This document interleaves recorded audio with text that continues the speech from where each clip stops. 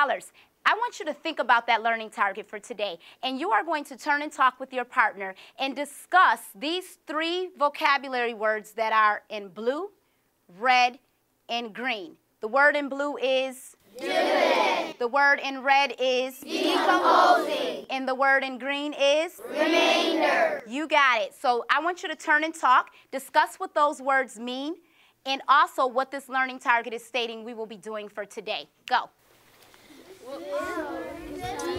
The word dividend represents the whole in a division problem. It's the number you are dividing by. And the number decomposing means to partition or break down into smaller units. And a remainder is what you have left over when you have a division problem.